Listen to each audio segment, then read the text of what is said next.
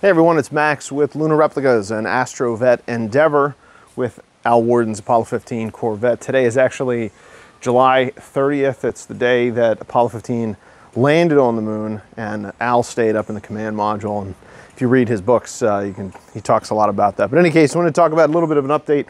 So we had the brake rotors taken to the machine shop to see if we could lay it out and use the original rotors. Unfortunately, they do not pass because they're below the minimum thickness. In this case, 1.215 inches. So they're a little bit too thin. They've been lathed before.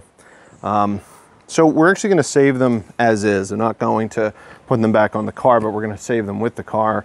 And we'll put reproduction front hubs and rotors on the front. So I'm going to do that right now.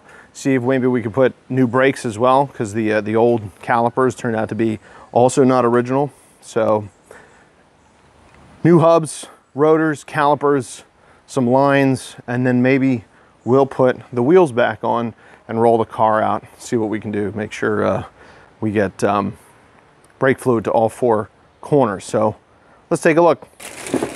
So as you can see, we've cleaned up the front spindle here on Al's Corvette. This is the passenger side. The incorrect, but we rebuilt them anyway, calipers are sitting here. They're hanging down over here. Just to open up the box, this is the front rotor from CSSB, and it includes even rivet holes, so we're not going to use them again. When you tighten this up on the hub, here's the new hub from Zip Corvette. Just going to get the bearings and stuff in place here, and then put this onto the spindle. There's a castle nut that you tighten down, and there's a certain spec to that. Once this is on and the rotor is mated to the hub, when the wheel goes on, it stays centered because of the lug nuts. So really the rivets are not necessary anymore. But yeah, let's get started. Okay, so what we're going to do first is actually we're going to pack these bearings with the correct grease, and then fit the bearing into bearing end seal. Right there you have that oil seal.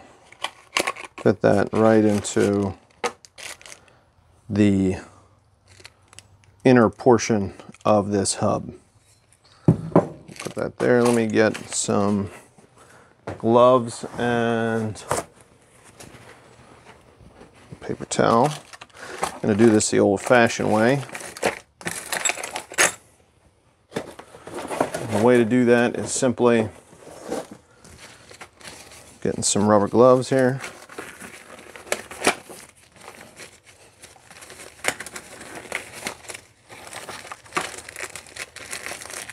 What we're trying to do is get grease all inside around all these rollers and through the top here. And it's as simple as you take a glob of grease, put it in your palm, take this, and you just smack it all the way around so you see grease come out the top of the bearing. They're open at the bottom, come out the top. And these are Timken bearings, the best. All right. Now, just go to town. This is messy, and you will get grease everywhere if you're not too careful. And don't worry about putting too much on. You can always take some off, but you want to make sure that it gets all the way in there. So you see, just pulling it out here, slap, slap, slap. See, it starts coming up through the top there. That's exactly how you pack a bearing. Now, they make tools for this, where you just put the bearing, see it's coming out the top. That's all you want, and move on. Just move, you just do it an inch at a time.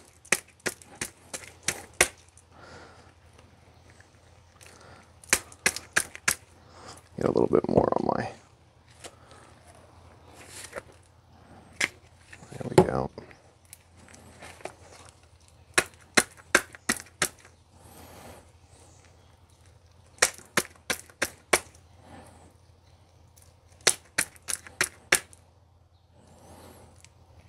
All right. that's all the way around. That's all it takes. Now again, they have machines, you know, a press or something. You can stick this in and then just you push down and it goes through the whole thing. That's fine. I prefer doing it this way so that you know you're covering all of the bearings.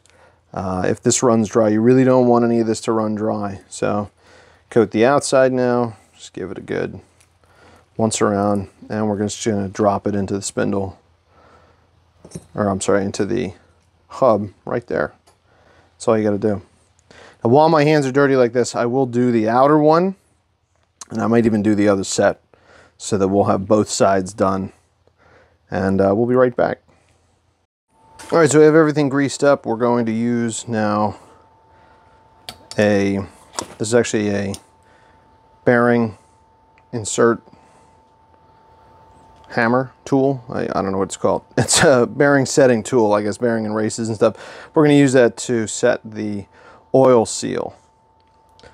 You can just use a hammer, or if you have a large enough socket or something, or if you have a punch, you can just go around the edges, but this does it all in one.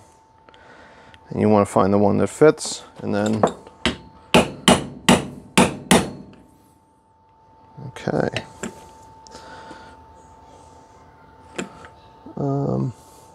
Let's set that in a little bit more. I might use a smaller size, but that's basically it.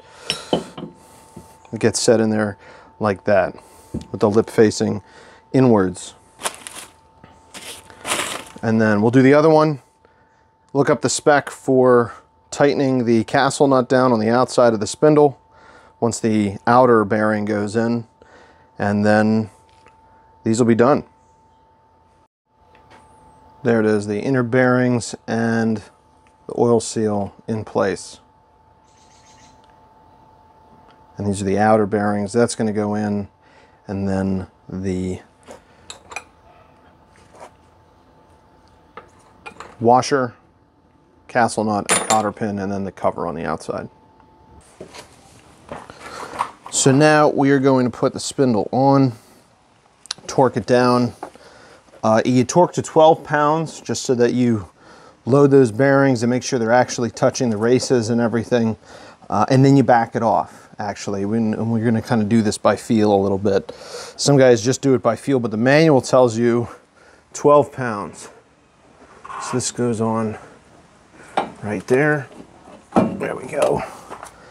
And then the outer bearing. Put that on right there. Okay. Then we have our castle nut and washer. The washer has a slot in it. The washer goes into the slot, and then the castle nut right on top. All right. And this is a 1 1/4 inch socket that goes on here. Put it on the trusty old torque wrench. We're just going to spin this for now.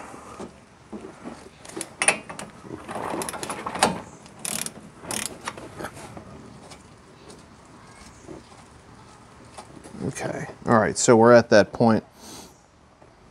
Now you're also going to have to get a cotter pin in here, so note where your cotter pin holes are on the spindle, and they're about 45-degree angle, like right there. On this side, I'm not sure what it is on the other side, but I can see this one right here.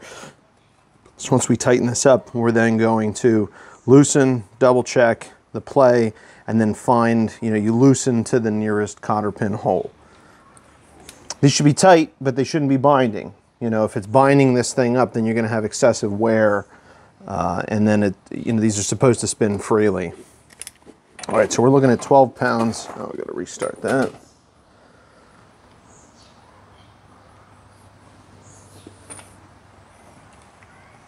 Oh.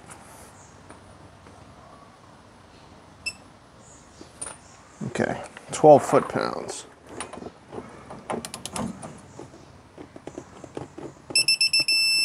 There we go. Now you see it's a little tight, it's binding. So now we're going to just back it off a little.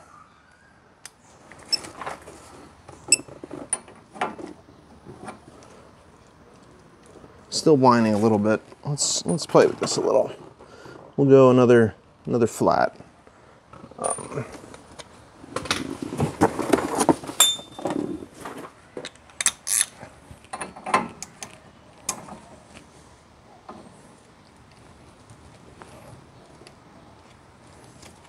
That's too much. Okay, so let's do another 12 pounds and then we'll back it off from there.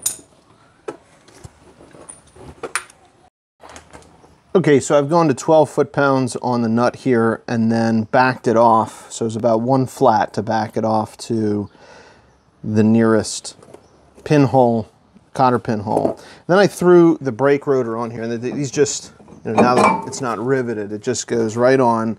And I'm checking the play to see if there's any play in the hub now. Come on.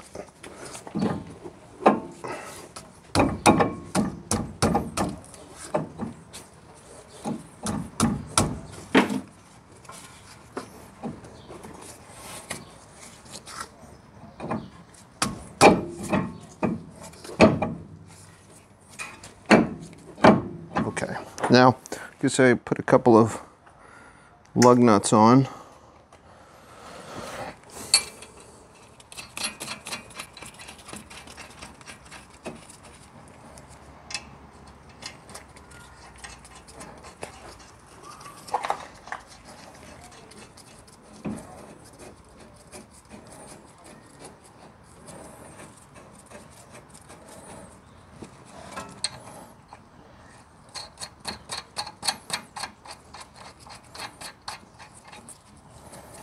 Okay.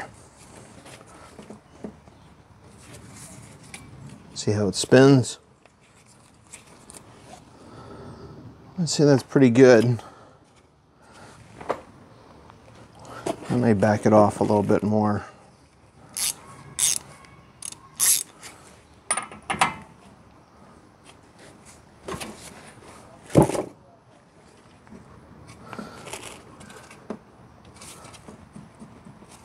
Should have a tiny bit of play. Let's spin this. Yeah, see, the old way to do it was you spin it, tighten it while you're spinning it, and then back it off.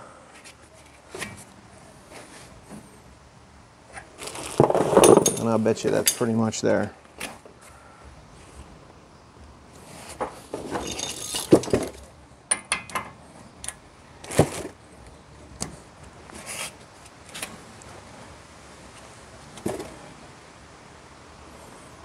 Yep, right there.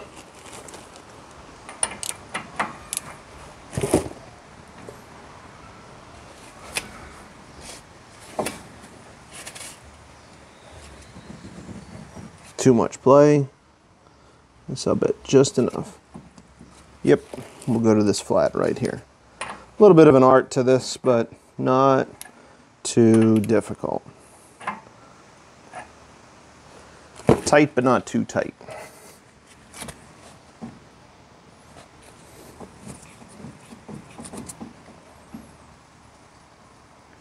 Okay, then all there is to it is put the cotter pin in. You can cut it, or you bend it and can either wrap it around the nut or cut it after you bend it. In this case, I usually wrap it around.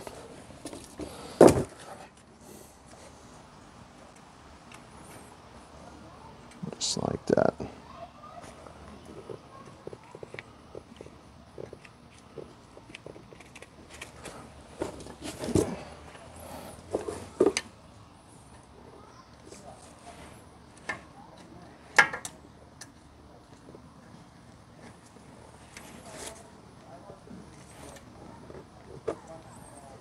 Alright, and this one up this way.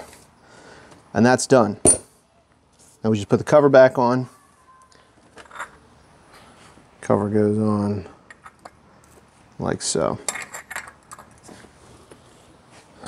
And we use our trusty hammer. As Adam Savage says, every tool's a hammer. So we'll go with that.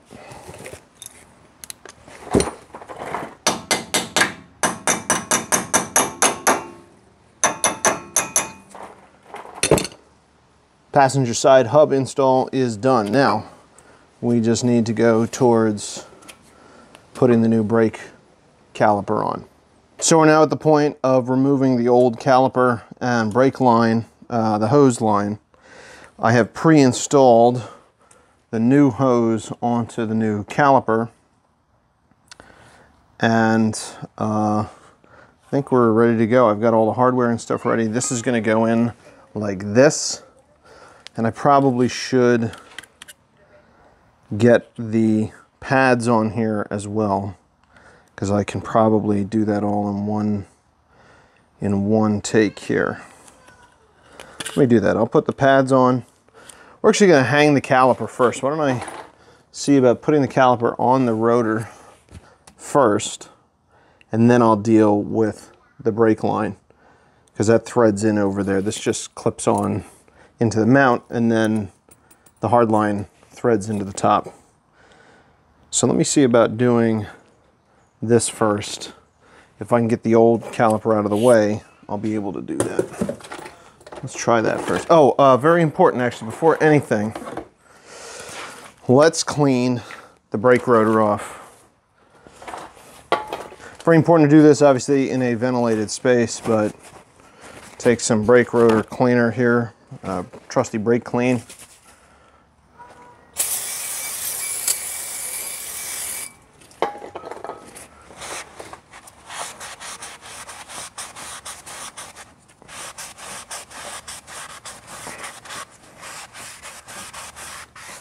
There we have it. That's one side. You can see they do need to be cleaned. They have oil on them to prevent rusting while they're in the box. And there is a slot on this side where we can put a little bit on there and then just spin it. Do that a couple times. Oof.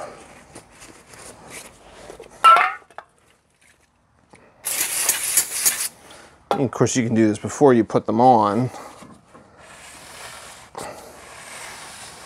but this is just as easy. Okay, that's clean. We'll give the outside one more shot.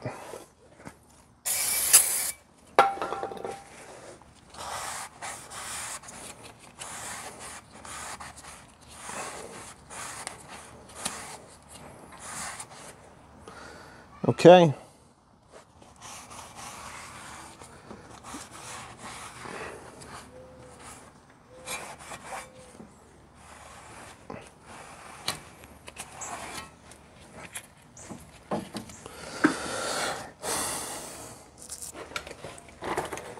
Now we'll try putting the new caliper on.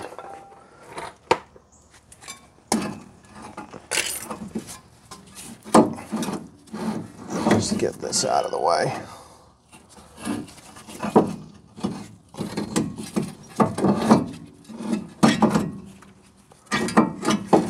There we go. Perfect.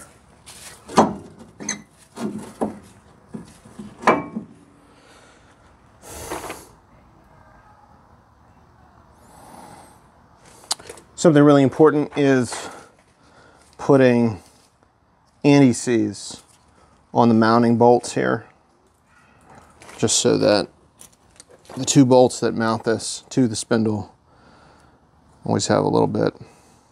They will have to come off from time to time because that's how you change the pads out. You can change the pads on these from the top, but it's very difficult. So this is easier to do. Put some never seize on here. Get those ready to go. Just like grease, once you get never seize, once you open the never seize bottle, it gets everywhere. And it never comes out of your clothes either. Okay, so we have pads here. Let's see, are these the fronts?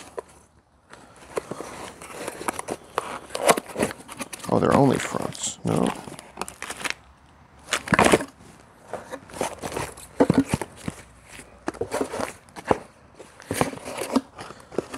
Which ones are the rears? Which ones are the fronts?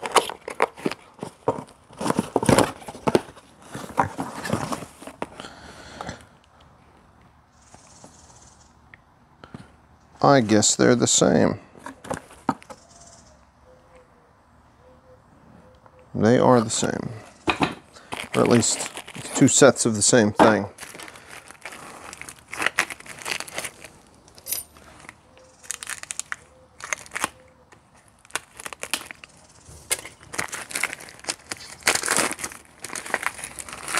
These are the semi-metallic ones. I think from GM they came with organic, what they call organic brake pads. But these are semi-metallic. I have read that these work really quite well. So we'll throw these on.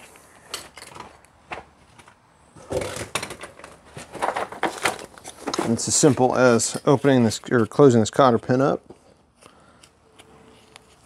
pulling this through, and then sliding these pads on.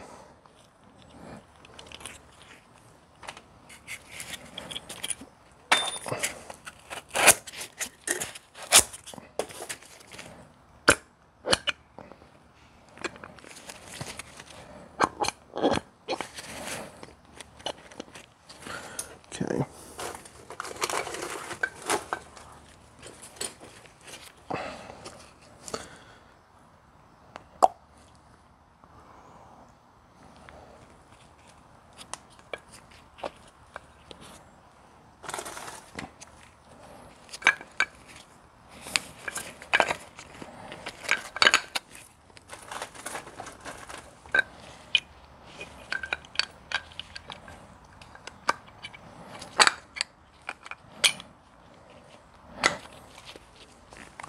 That's all there is to it.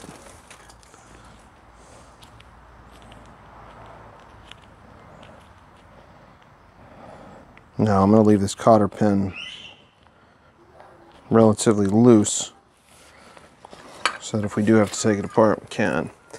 Right here is what we're looking at, just like that. Slide this on top of the rotor.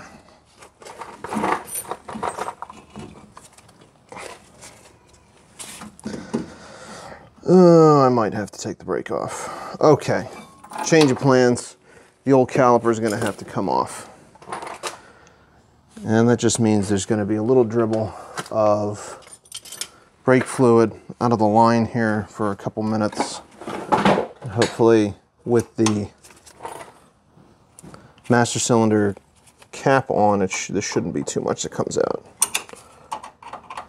Always wear gloves at this stage because brake fluid is not nice stuff, and it will hurt you and paint and anything else that it touches.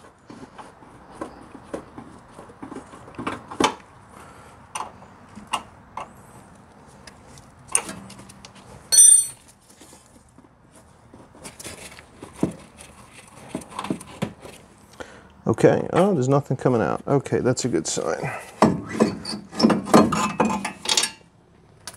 There we go. Old caliper out. Get those bolts ready. New caliper coming in.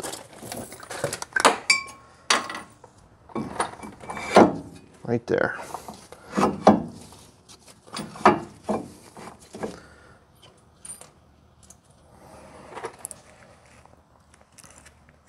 This is a bolt and lock washer. Thread in through here.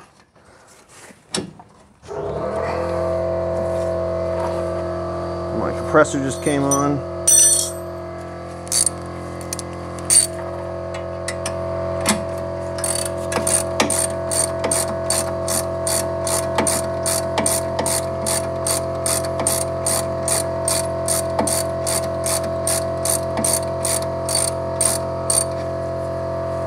All right.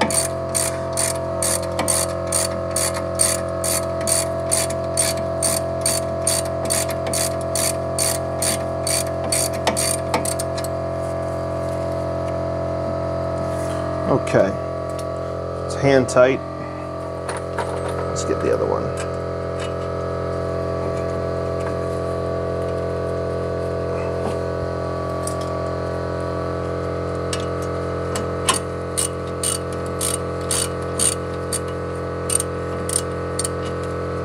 Nope.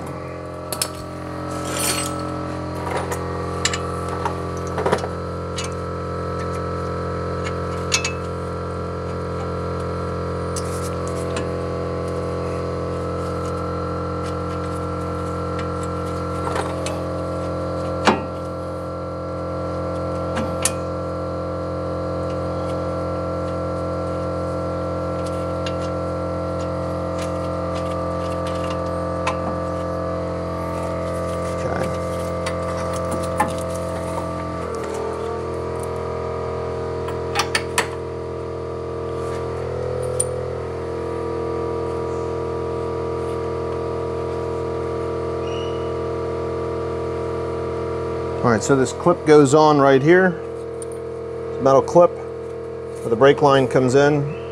Literally just clips right there. Just push it in with a screwdriver. Maybe a hammer or hammer substitute. Make sure that it's on there, and then thread your brake line connection right there. You want to make sure it threads, and then tighten it down. Be right back. All right, the rotors are in now. Need a little bit of help getting those bolts started. Let's put the brake line on all the way.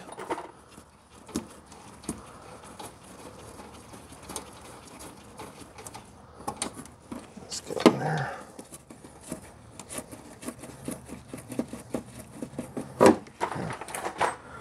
So the caliper is now on all the way. Need a little help with the getting the bolts started on the back end, but the caliper, rotor, and pads are all in place. I just have these lug nuts here just holding everything in place for now. And now we'll get the brake line finished.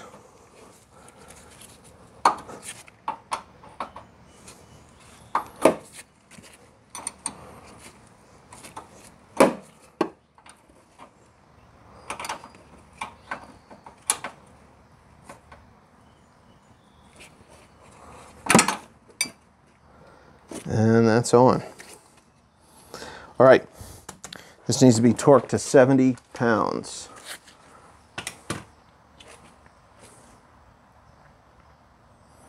Okay, bring the torque wrench up. 70, 60, 70. Okay, really important that these get torqued down. Obviously, this is how your car stops. And it is a 5/8 inch socket.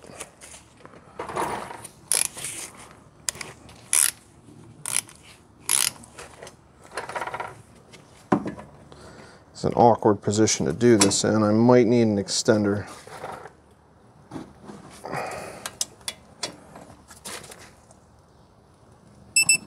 Almost.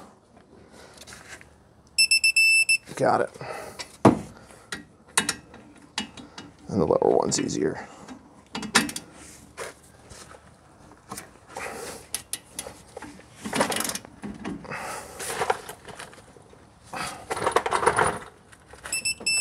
Got it.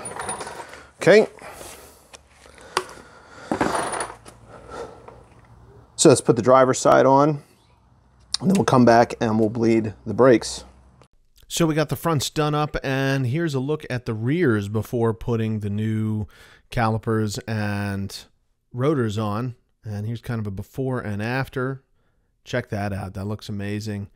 Turned out really well. The rears are a little bit easier because they don't have to deal with a spindle and a hub, but everything went together really well. Huge shout out to CSSB and C3 Corvette for their amazing parts. And tune in next time, projectastrovette.com.